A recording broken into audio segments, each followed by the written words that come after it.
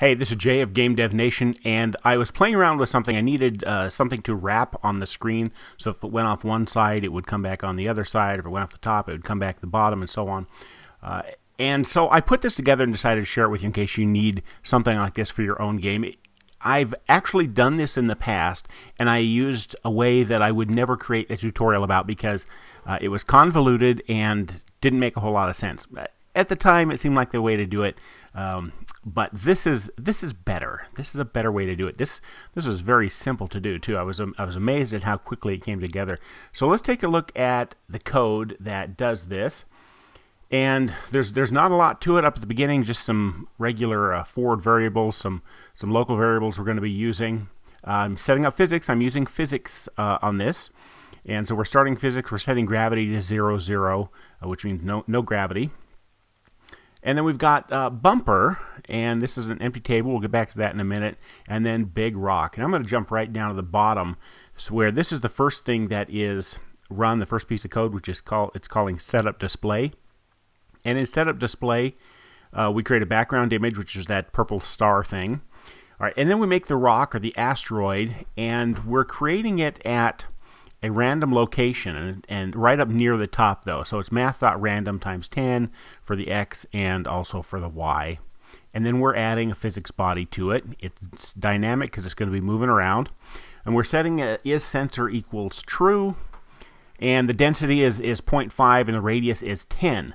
So I'm going to go back to the top here and uncomment this out here so we can actually see the physics body on that rock.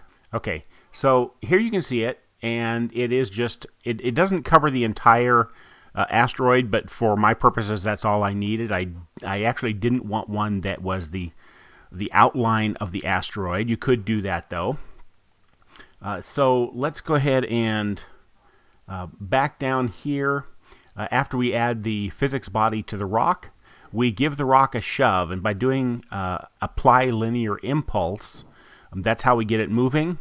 This and this are the speeds that we want. We want an x speed and a y speed, and by doing math.random, that gives us a number that's between 0 and 1, and so it'll be somewhere, you know, 0.5, 0.7, whatever.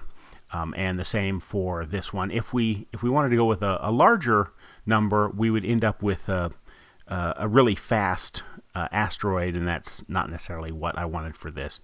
The second, and you can look at the documentation for apply linear impulse to really get the lowdown on this stuff.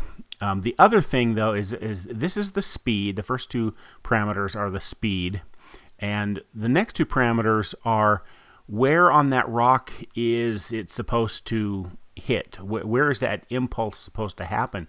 And now if you did bigrocks.x and bigrocks.y, in fact I will go ahead and do that, and let's see what this does. Okay, the rock still goes. Let me refresh it here because it goes a little differently each time, but what you don't see is you don't see the rock tumbling in space.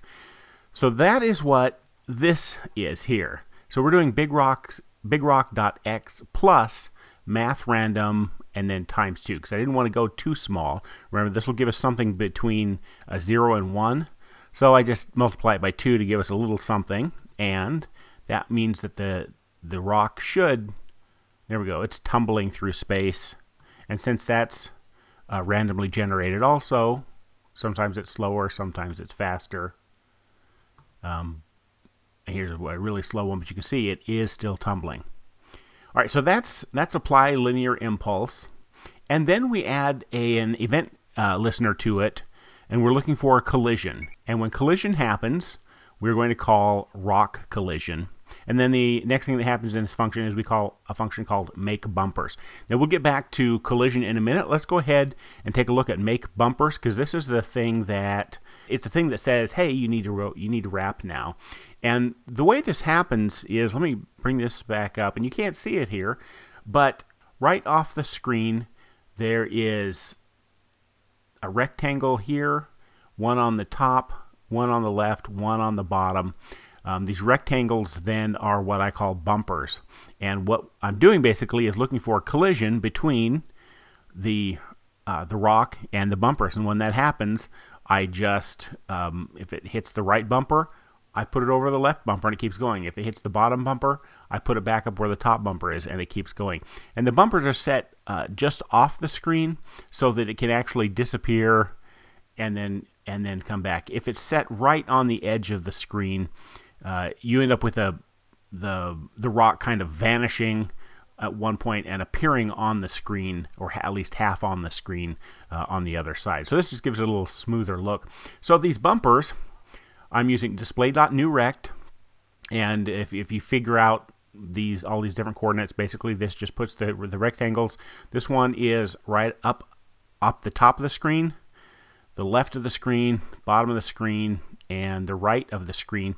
And this bumper table up here is what I'm filling up. So bumper with an index of top is set to this right here, and bumper index top, a type of bumper. The name is top, as opposed to down here the name is left, and so on. And then I did something called dot opposite equals bottom. So we know that if it is hitting the top, then the opposite side of the screen from that is the bottom. If it is hitting the left bumper, the opposite bumper is the right bumper. And you'll see how that works in the collision that comes up. And this fudge number, I've got a fudge number here of 20. That is so that when you transition, or when you move the rock from the left side of the screen or from the right side of the screen back over to the left side of the screen, what I'm doing is I'm actually saying put it over to where the left bumper is, and that's how it knows where to go. Well, if you do that, then you automatically have a collision with the left bumper, and so you have a collision with the right bumper, and then a collision with the left bumper, which says, oh, you should move back over to the right.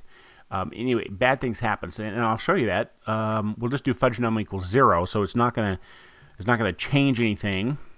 I know we haven't even gotten to the collision code yet, but just watch what happens here.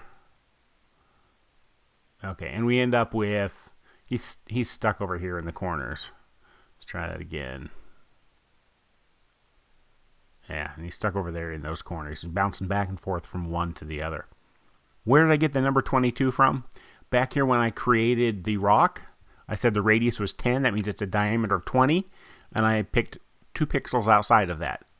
That means that when we move the rock from the right side to the left side, we move it to the left side bumper plus 22, so that we know that the rock is not going to be touching that as it continues on. So, and then the last thing we do with each of these bumpers is add a physics body, and these are all static, and the sensor is set to true. And that is it for the bumper. So we create these bumpers, and now the only other code we haven't looked at is rock collision, which is not very big. First thing we're doing is checking if the event.phases began. We don't care about any other phase. We don't care about the ended. We don't care about pre-collisions or post-collisions or anything else. It's just, you got a collision. Is this the start of the collision? If so, then check and see if event.other.type equals bumper. And where does that come from? Right back up here. Bumper left dot type equals bumper, bumper bottom dot type equals bumper, and so on. So this is just a way to be able to tell what it crashed into. Now, of course, in this example demo here, the only thing it can run into is a bumper. So we could leave that out of it and know that as soon as the rock collides with something, it's a bumper. But the plan all along has been to put other things in here, little rocket ships and stuff like that. So if event.other.type equals bumper, then we've got our function here we'll come back to. If it's a bumper, we know that it hit a bumper. We need to put it to the other side of the screen. But we can't do that while the collision is still happening.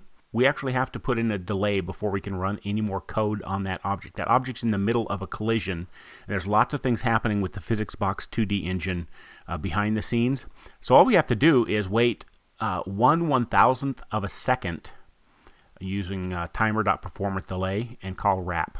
All right, so wrap is the thing that does it, and we just check if event.other.name equals left or right. Then we are changing the bigrock.x value. Otherwise, we're changing the bigrock.y value. And the values that we get are bumper, event.other.opposite. So if it hits the left, then we are going to be getting bumper right.x plus our fudge factor so that we don't actually run into the other bumper. So that's it. I guess I think I went into a little more detail than I meant to. This video was supposed to be about 5 minutes long. Go take a look through this code. I probably glossed over some things that you're scratching your head at. If you have any questions, ask them in comments below. Go through the code here. If you want to download the sample code, you've got to be a member of GDN, but membership is free. So go ahead and register, and then an email will come to your inbox, and you have to click that link in your inbox before your registration is actually complete. Then you can come back in here, refresh this page, and you should be able to download the sample code here. So that's it. Easy way to make objects wrap around the screen. Obviously, you could do an asteroids game or something like that, but lots of games could use that functionality to be able to take one object and when it hits the one side of the screen, wrap it around to the other side.